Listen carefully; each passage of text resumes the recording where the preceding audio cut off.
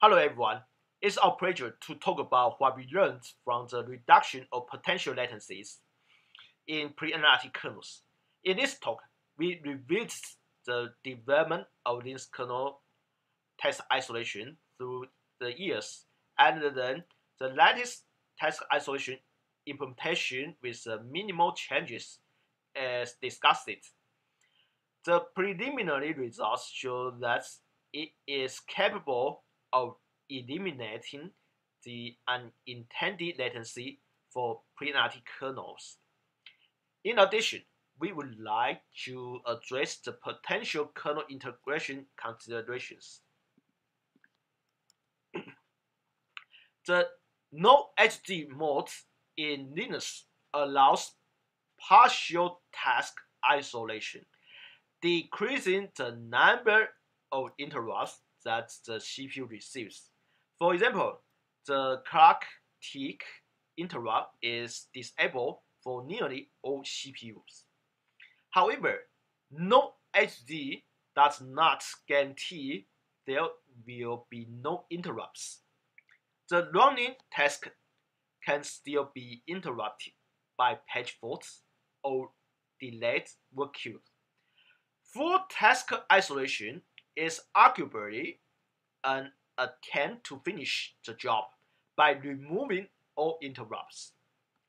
A process that enters the isolation mode will be able to run in user space without interference from the kernel or other processes.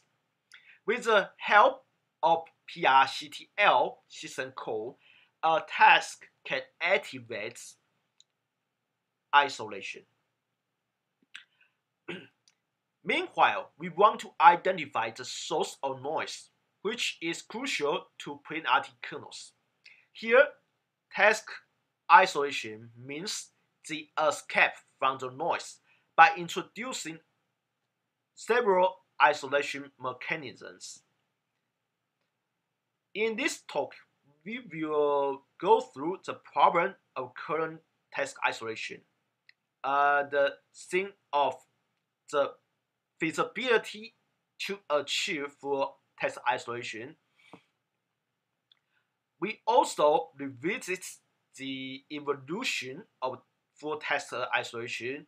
We will show some patch sets proposed by several developers. However, we will not discuss jailhouse or other hypervisor-based solutions. We will not either discuss yet another RT patch sets. What we want to do is to consolidate print RT patch sets. CPU interference is defined as any case where kernel management function will take CPU time from a pure CPU-bound user task, making no system call, and running pins to an isolated CPU with no other contending user task. Precise speaking, any kernel activity that occurs as a result of the specific task activity is not considered interference. However, kernel activity on the specific CPU happening as a result of work of other task of the general kernel infrastructure not related special tasks are considered interference. For example, I/O is an important source of noises. For example, in DPTK, we must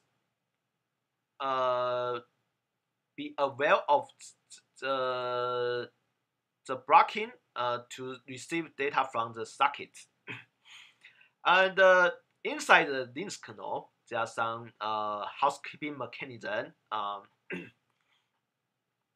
take unbounded works, for example, they are RCU-O and timer, and tech bounding works, for example, they are RCU-C via state updates routine. Before we do into the detail of test isolation, we would like to address its definition. It should be able to provide a bare metal-like environment for computationally intensive or real-time application to run on. Let's go back to the implementation of current infrastructure for test isolation. 20 years ago, schedule set affinity system code was introduced to specify a set of CPU on which a thread could run in. And in 2004, isolated CPU was introduced to allow CPU to be removed from scheduling domain and load balancing, which improves the real-time behavior. And in 2012, RCU callback offloading was introduced. The next year, no HTTP full was introduced. Its motivation is to reduce the tick to 1 HT. And in 2018, no HTTP full was improved. Let's go through each kernel feature associated with test isolation. The first thing is this schedule set affinity system call. It is the first mechanism for isolating tasks. In this kernel, it controls each CPU affinity mask of the task to indicate which CPU it can run on. And it needs to handle each mask to achieve test isolation. And the next mechanism to achieve test isolation is isolated CPU. It removes the specified CPU from scheduling domain, and it isolates process from selected CPU by default, which means that processes will not migrate to the isolated CPU during load balancing. Is a crucial feature for pre-RT to be more practical. Then the third mechanism is no HT full. It is the most important feature for test isolation. It could reduce the timer tick when the system does not need to do scheduling. However, the timer tick might not be easily disabled. In fact, there are some dependencies, such as parties timer, perf event, clock source, scheduler, and RCU callback. For scheduler, itself needs to perform preemption, which means the timer tick could not be disabled at that time. And for RCU callback, we have to think about the further issues. RCU NOCB or RCU no callback is an RCU feature that offloads RCU callbacks, lifecycle handling, and execution out of the encoder's CPU sub IRQ to specific kernel thread instead. This pulls some kernel noise out of CPU that may run crucial code. This usually is associated with the no-HZ4.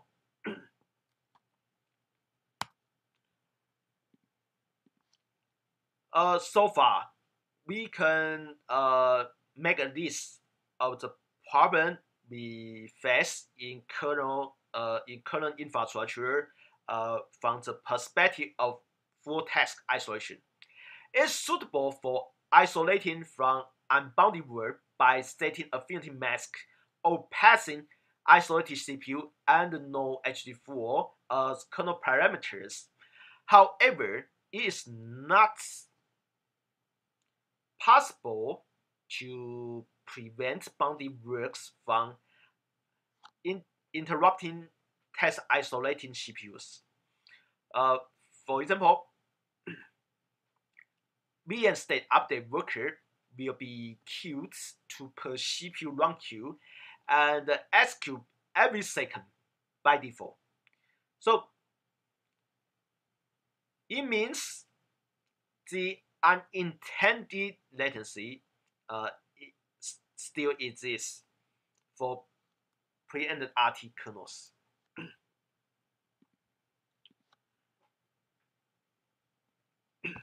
So as I mentioned earlier, there are already some developer who send test isolation improvement patches. In 2015, Chris proposed an interesting test isolation patch. There are some notable features. It provides configuration through PRCTL system code, and he evaluates the possibility to disable tick at the beginning of test isolation. And in the Chris patch sets, the VM state update worker was cancelled. So if you go back to no-HZ, no-HZ is not able to eliminate timer tick from occurring, forcing the system to put the notice on the potential timer interrupts. And for the LRU add gen, it ensures that the CPU will not be asked to free up CPU local pages while it is running in user space. However, inside Chris patch set, the kernel may be wait until there is no more pending timer to run. Later, in 2019, Alex proposed another patch based on Chris' implementation. He adds the isolation feature, which caused several changes in various kernel subsystems. And in S patch sets, it prevents IPI, which stands for inter-processor interrupt, from sending to isolated cores. And he adds the hook to ensure to enable isolation at system call, IRQ, and IPI entries. However, there are some notable problems in Alice patch set. First, it broke some semantics of kernel API.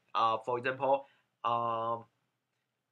the kick or CPU sync will not synchronize on isolated CPU. So it means the behavior changes in full full text isolation mode. Also, since kick all sync, kick all CPU sync has been modified to avoid scheduling interrupt on CPU with isolated task.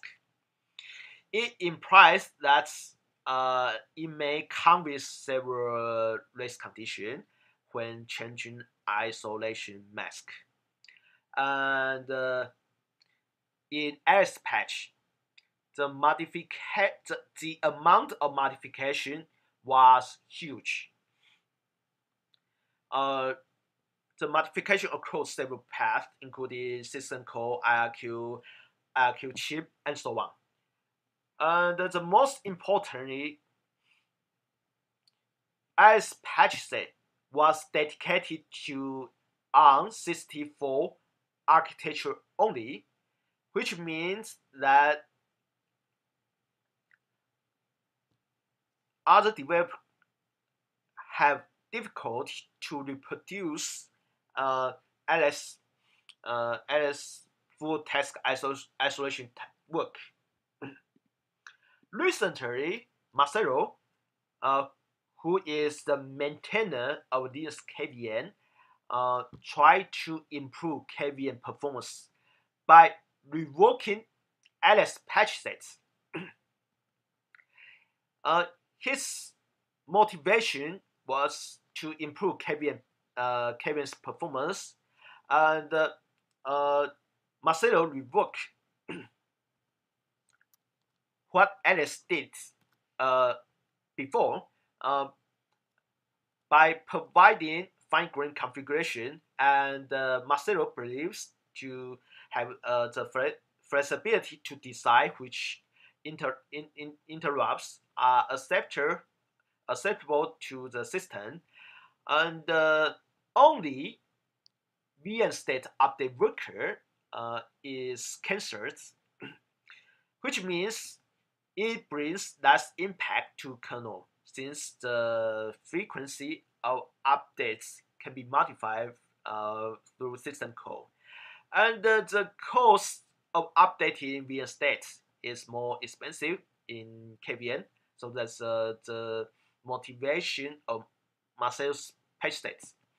However, inside Marcelo's patch set, the TIF, which stands for Threat Information Flag, must be updated if the isolated task is preempted through a preempt notifier, and we have to enable KVM configuration in order to make use Marcel's patch sets. Here is the general overview of the API usage based on Marcel's patch. You can configure and specify the feature bits you want to use. However, at the moment, only VM states update worker is cancelled. So you could only specify the flag, but it's possible to extend. And we can activate specified feature after sets. The usage is like this. So here we use the PRCTL system code to specify the feature, and this part is to activate test isolation by means of PRCTL. OS latency or OS late is part of RT test packages, and in Marcel's patch sets, he use PRCTL to mark the beginning and the end section, which is sensitive to latency. So this is the code shown in this screen is the main loop or OS late.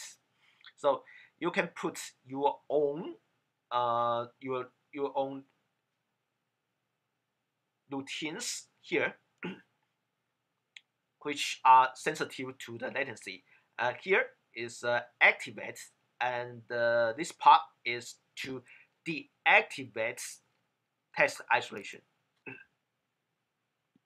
In order to measure the effectiveness and the benefits of task isolation patch, we have to measure along with the scenario. We will use three benchmarking tools. The first one is OSLET, which is a part of RT test. It pulls the timer value, which can simulate some usage. For example, the DPTK use case, which is the user space network driver, and we will use a function tracer or app trace, which records the behavioral system including executed function and events. And we will use OS noise tracer, which was introduced in recent kernels. It has similar behavior to OSLET, but it can record more information such as actual execution time and the type of noise.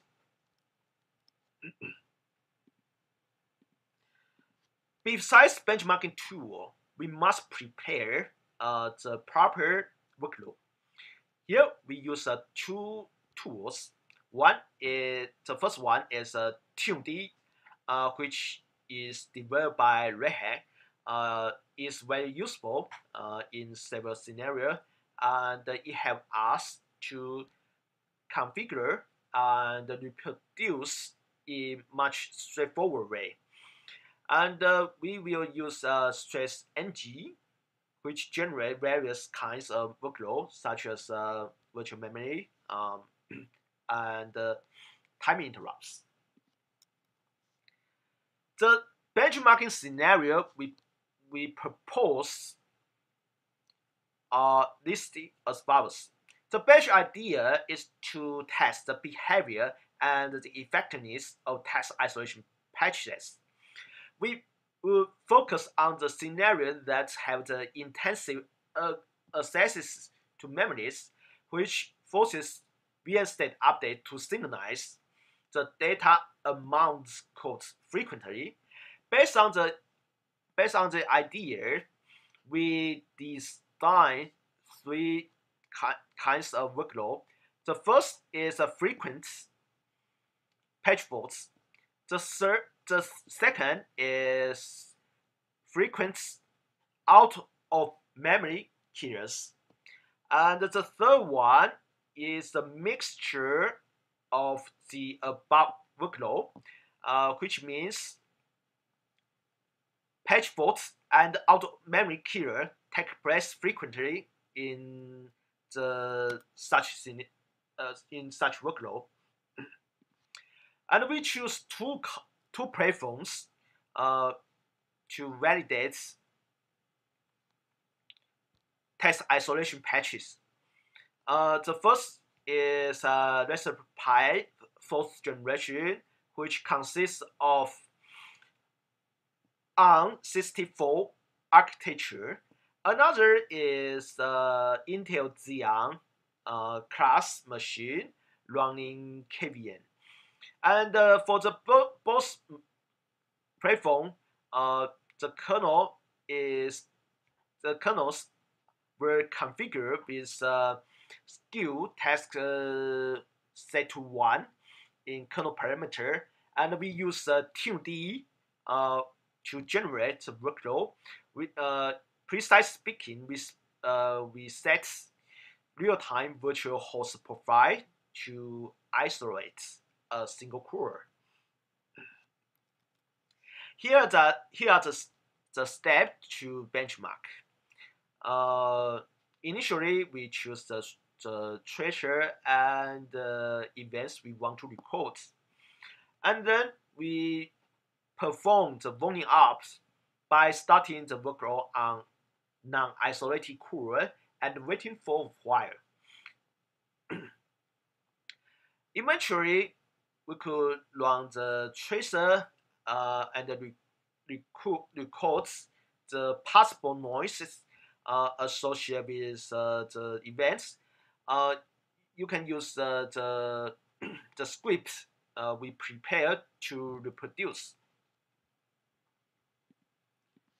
Okay, so the kernel we use is based on Linux one version 5.15, along with print-RT patch sets and the Marcellus test isolation patch. Most of the results were measured by OSLET, which is part of RT, RT test package to catch all possible interference. We test on two kinds of platform. One is Raspberry Pi, another is Intel Xeon servers.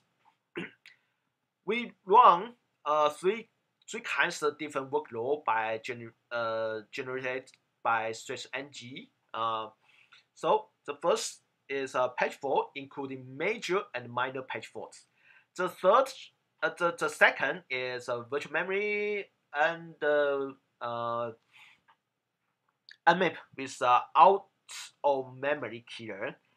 The third one is a mixture of patch fault, virtual memory, and unmap. Okay, so check this part. So this part is measured on Raspberry Pi, which consists of ARM64 microarchitecture, and the blue line is print-RT kernel with no HZ4, and the orange one is the configuration with test isolation.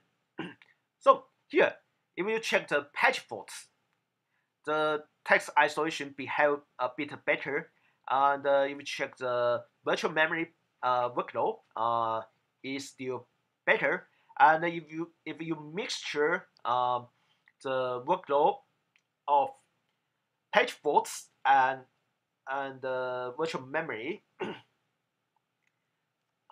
with out of memory killer, you can see from the diagram the task isolation behave better. So all test cases have lower latency in average. In Raspberry Pi, since the system is clean and it does not run other application, the test isolation feature brings an improvement about 2 microseconds to latency at least.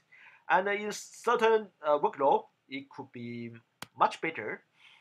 And if you check the Intel Xeon servers, it brings 10 microsecond latency reduction, and it shows that the isolation from real estate update is still useful from the perspective of KVM.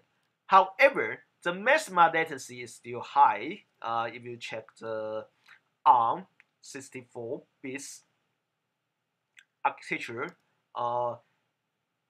You can see the 200 microsecond in maximum latency, which means there are still some other interference that should be isolated. According to the results, we can conclude that there is no silver bullets, which means we could not rely on single test isolation patch set to eliminate all latencies. In other words, there is no general solution existing for text isolation. We have to identify the source of noise and figure out the corresponding solutions one by one. And based on the latest patch set proposed by Marcelo, the version 15th, extra error are needed for full text isolations. Again, we have to take the source of noise seriously. From the latest text isolation patch set proposed by Marcelo, we are able to cancel reinstate updates events, but we still have to think of interrupt handlers such as IRQ, sub IRQ, and schedule tick is an important source which causes the noise. So we have to think about the usage and the real scenario. However, the results of latest text isolation patch shows it is quite feasible to extend. So at the moment, we could only cancel reinstate updates, but it's possible to add some features such as disable IPI for on 64 platforms. So I would like to emphasize the importance of text isolation patch, but meanwhile, there is room for improvements. Okay, thanks for your listening.